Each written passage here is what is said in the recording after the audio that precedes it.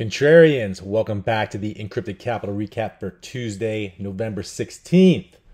First off, just want to come on here and say hello. It's been a little while since we cut a video, and I am about a full cup into my Angel's Envy right now, so I figured I'd come explain our point of view on what's going on in the market right now. Clearly, we can see that Bitcoin is trading around 60,350. Massive sell-off that happened just after the Taproot release, which was the update to Bitcoin. First update that's happened since 2017. And we also saw that the news coming out, if you go and do a quick search, Bitcoin falls as China takes aim once again at extremely harmful crypto mining. We've seen this time and time again. China has been used a ton of times to go ahead and manipulate the price of Bitcoin, and that's what we're seeing now. We also, as mentioned, saw that Taproot was released 3 days ago. A lot of people thought that Bitcoin was going to skyrocket after this upgrade, and sure enough, my contrarians, you all know having the contrarian mindset and doing the exact opposite of the herd will make you a ton of money and protect your capital. So it's exactly what happened. The market went the exact opposite way as opposed to what the average retail trader was thinking. So you guys got wiped out, got massively liquidated if you were trading on margin and you were over leveraged. And I found this article from Cointelegraph saying that Bitcoin stages picture perfect rebound at 58.5 as crypto liquidations top $875 million. Says one analyst hails a successful retest of monthly support, but nervousness is increasing on the back of 11% daily losses. So in our opinion, and we stated this in our newsletter, we thought that it was going to go ahead and rebound rather quickly. And a few days ago, wanted to note here that we did send out an email for our paid members. It was our market update on November 11th, and we have it highlighted here. Said there's still a chance that the total altcoin market cap may backtest the previous high, which would drop the market by 10%. If that does happen, we will add to our positions. Patience required. And sure enough, we go over here, total altcoin market cap. We got that perfect backtest of previous highs. That's exactly what we needed. And if you guys want to support the channel, go ahead, sign up for the newsletter. You guys can get this content. We definitely know what we're talking about. We definitely help you and aid you in what to look out for in these markets, because as we know, trading is a zero-sum game, and most of the retail traders will get slaughtered by the institutional traders. So it says, will Bitcoin hold 60K? Leverage shakeout close to complete, data suggests. We are in agreement with that. We do think that the worst of it is over. Now, could we still drop a little bit further? Possibly. But generally speaking, we are looking for the altcoins to start making the push up. We saw that a lot of people did jump on a bunch of assets that started to move, and they were FOMOing in when the market was 20-30% in the green, which is why we always advise to always buy on red days when the market is down 15 to 20%, not when assets are quote unquote popping off.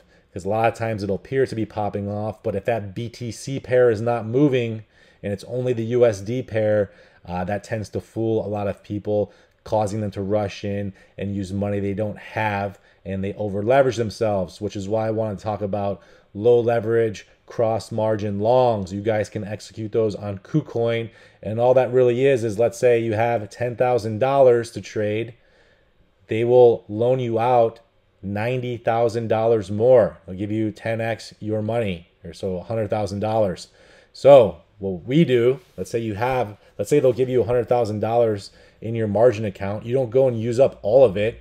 You use up like 10 grand. You use up 10 grand, and then that way, if there is a crazy drop in the market, you're only using 10% of the margin they're willing to give you, which will keep you in the green, will keep your debt ratio positive and super, super low, and you will not be overextended. Because if you go ahead and enter in and you use up a majority of that 100 grand, let's say you have 90% debt ratio now, it's only going to take you 7% to start the liquidation process. At 97%, they will start liquidating your account. And so if you're anywhere close to a 100% debt ratio, that basically means your account will no longer be existent. And that's exactly what happened. And you got to look and analyze, right? Having the contrarian mindset. Why did the market crash for the US last night at 4 o'clock? 4 o'clock, depending on what time zone you're in roughly. That's when all the liquidation emails were going out, and it moved so quickly to let you know that you had to go ahead and add more capital or exit some of your positions. Most people are sleeping at that point. These guys are geniuses. This is exactly why the game is played the way it is. It literally caught everybody sleeping, liquidating your account, giving you no time to act or respond. This happens in the dead of night. And like I said, if you're over leveraged, well, guess what? You're completely wiped out. And by doing the low leverage cross margin longs, you can use capital you already have. And the whole goal is to just acquire assets, get small positions in these assets, because we know they're going to do 10, 15, 20x depending on the ones that you're in. So why go ahead and use huge margin positions when you can literally just have them loan you out, 10% of what you actually could use from them. You acquire these assets, your debt ratio, like I said, is super low. And that way, if the market does move against you 20%, there's no way you'll get liquidated, even if you are sleeping. So highly advise going and watching a video on how to do that. Maybe I'll cut one myself, I don't know. But if you guys want, you do sign up for the paid newsletter, shoot me a message and I can at least send some screenshots, or maybe I'll release that in another newsletter. But something you guys should definitely be aware of. If you did get liquidated, hopefully that was not all of your capital and you're only playing with a little bit. As far as we go, we use a very small portion of our portfolio to kind of keep us entertained and get some good entries in these positions, but we're not using anywhere near any large amount of capital. It's such a small percentage where even if the exchange got hacked and we lost all our money, it would not impact us one bit. Very small amount. So what else we got here? I want to talk about Corda blockchain. This came out a little while ago because we were talking about the China FUD, and this was released back in March 31st of this year. It says China's blockchain project BSN to integrate R3 Corda. So the blockchain service network, the Chinese banks will soon be implementing the Corda enterprise infrastructure. If you guys don't know, go back and watch my deep dives on R3 and Corda. Funded by 9 banks, banks like Credit Suisse, ING, Merrill Lynch. All the big boys have basically funded this project, and this will be essentially what big business and big banks will be utilizing to process their payments. They have to take advantage of the public blockchain, and they also need those private contracts, and that's exactly what the Corda blockchain provides. Excuse me while I take a sip of my Angel's Envy. If you guys haven't had this yet, highly recommend trying it. If you like bourbon, go to Costco, get a big old bottle for like 50, 60 bucks. Now, Corda blockchain, you guys should definitely be investing in those assets. Obviously not financial advice, do your own research, but the Corda blockchain is basically utilizing the assets that I feel will be around for many more cycles. We're talking Algo, XLM, XRP, XDC as settlement tokens. You guys do not want to be sleeping on these projects, because I guarantee you 95+% of these projects will go by the wayside. I was even taking a look back at some of the coins that were in the top 10 last cycle. A lot of them aren't around anymore, and if they are, they're ranked like number 2,000. So you guys got to be aware of what you're invested in. Take advantage of what this next cycle will provide you. And as our opinion, this was like one of the last shakeouts that we're going to see before altcoins go absolutely parabolic. And I want to point out here the China timeline that we talked about with all the FUD that takes place. Actually, I already clicked this link here. So the Chinese timeline, when they ban all this stuff, you can see that they literally just use China as a crutch to go ahead and manipulate the market whichever way they so choose. So do not get deterred, do not get scared when you see China banning something. They're literally going to be using, Chinese banks will be using the R3 Corda blockchain. Those are the assets that you guys need to be in. So do not get deterred. Make sure that you have your positions aligned in altcoins. Like I said, do your own research, not financial advice, but that's exactly where we're at. If you want to find out, we actually just updated our portfolio positions in the newsletter a couple days ago, or maybe a week ago or so now. So you guys can find out all the assets we're in. Definitely think it's worth the value, worth the money for the value that you do get in exchange for it. And as we think, I actually went ahead here and mapped out when the halvings were. This goes back all the way. This is the Brave New Coin Liquid Index. I may have shown this before in a previous video, but this has the most data that I could find on Bitcoin.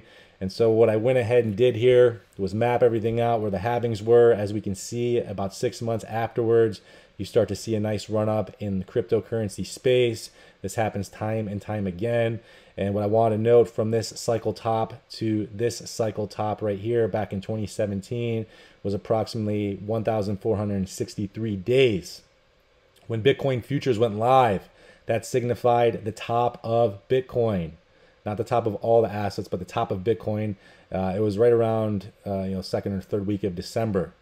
So what happened? Bitcoin futures goes live. That's the top. The contract lasts for exactly 1 year. Sure enough, that is the cycle low right here. Reaccumulation begins. Bitcoin halving hits. And now here we are, 2021. So assuming that we're going to get somewhere close in the same ballpark as the last cycle, given where the halvings will be taking place, for us, that puts us end of bull run for Bitcoin, December 12th-ish. And we also know that the Bitcoin ETF did go live not too long ago. So Bitcoin ETF went live back here when the Bitcoin futures went live. That signified the top. I can't say for sure that the Bitcoin top is in. It probably has one more fake out move to the upside to get the retail traders on board. I did see people like Kathy Wood putting out $500,000 Bitcoin in 5 years. Most people will not realize that there will be a whole nother bear market that takes place.